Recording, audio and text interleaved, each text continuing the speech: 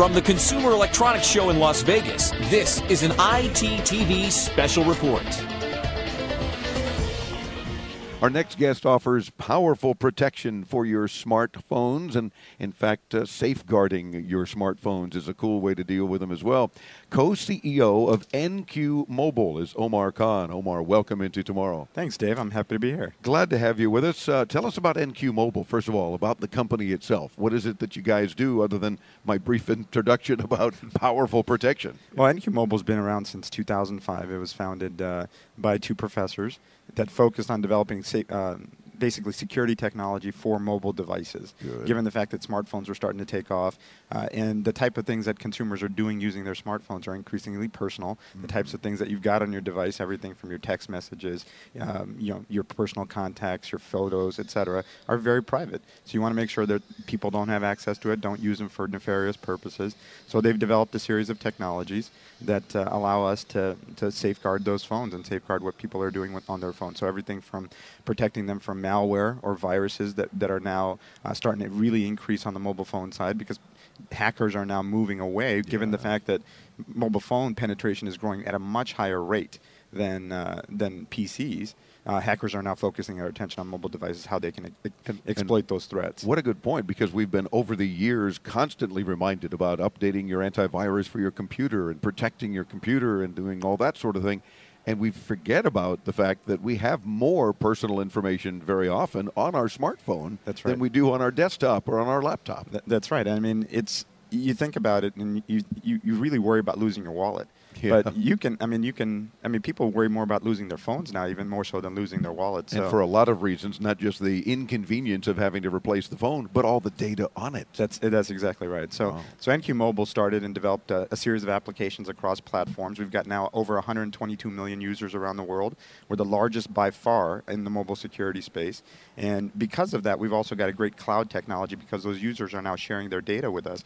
So we're able to now profile what's going on in terms of the mobile threats and then protect them even faster. And by sharing their data, you don't mean their personal information, but maybe any threat they encounter, they're able to share that, and then you guys jump right on it, so it helps everybody. That's right. I mean, they're sharing their threats that are occurring on their devices with our knowledge base, and given the fact that we're the largest and we're growing the fastest, that's what's allowing us to build an even more powerful database in the cloud of what threats are occurring. Last year, we found 75% of threats before anyone else and resolved them. Cool. And that's why a couple of professors involved with this probably know what they're doing. Oh, absolutely, absolutely. These guys are super bright, and I came on board as co-CEO just 5 days ago. This is day number 5. Whoa! So I'm excited to be here. Absolutely. Well, then hopefully among your first interviews, we'll help you promote NQ Mobile a little bit more as well.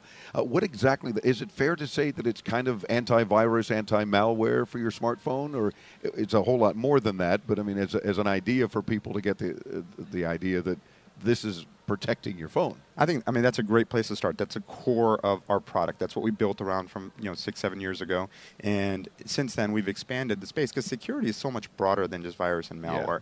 We're trying to, as an example, in our product we have a privacy advisor. That's really advising you on what applications. Now, consumers are downloading dozens, if not hundreds, of applications. And what we don't know is those applications, we sign these really, really long licensing agreements. Most of us don't even read them. Yeah, of course. I doubt any of us read them. I don't know of anybody that does. Of course, we all admit to it and hit that accept button. But that's right. But what you're signing up for is the fact that all these applications have access to your personal information. So I'll just give you an example. So I'll go here. On our product. And those of you listening on the radio, have no fear. Chris is zooming in to his mobile phone to show you what we're going to be talking about. See the video at intotomorrow.com. So this is our home screen, but I'll just take you to Privacy Advisor here. You can just see the virus and scan methodology here. But if you go to Privacy Advisor, that's pretty cool. It's now telling you that 17 apps on my phone have access to my contacts. One has access to my messages, my SMS and text messages. 34 of them have access to my location. Now, I want to inform and empower that user. I may want those apps to have access to those messages or my location. So if I go to location, here are all the applications that have access to my location. Well, some of them are okay. Others I may not want. Angry Birds knows where you are. That's Watch right. out. They look up. So they want to know where you're playing the game, I guess. Sure. Right? So, but now I am seeing things like American Airlines having access. That's probably very handy for flight status information and things of that sort, and your banking information might want to know, kayak, other travel information.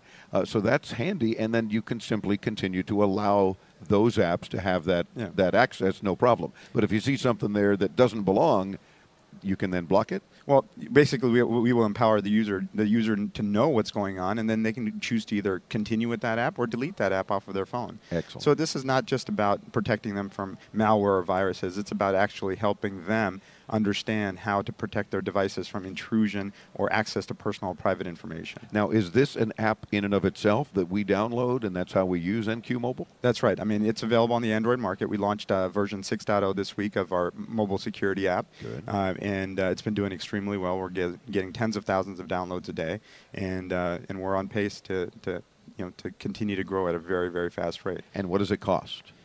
So most of the features, if you see here, right, as an example on the home screen, are free. So virus detection, network manager, and backup, etc. Mm-hmm. And then for the premium model, it's anywhere between, depending on the country you live in, it's between $1 and $6, and it allows monthly.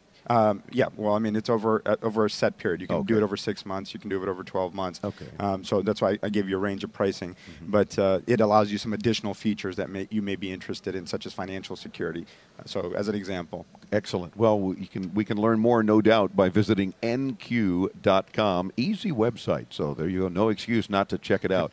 nq.com, available on Android. Will it be available on other platforms as well? So we'll have it available. That's the goal. We're today cross-platform. We have other products like productivity applications available on iOS, Symbian, etc. So we've got cross-platform applications. Excellent. And we'll get you to Omar's site as well when you visit intotomorrow.com. You'll see links for all of our guests and videos of all the interviews and products and all the cool stuff. Again, at intotomorrow.com. Thanks for joining us. Thanks, Dave. I appreciate it. Back with more from Las Vegas as Into Tomorrow continues on the Advanced Media Network.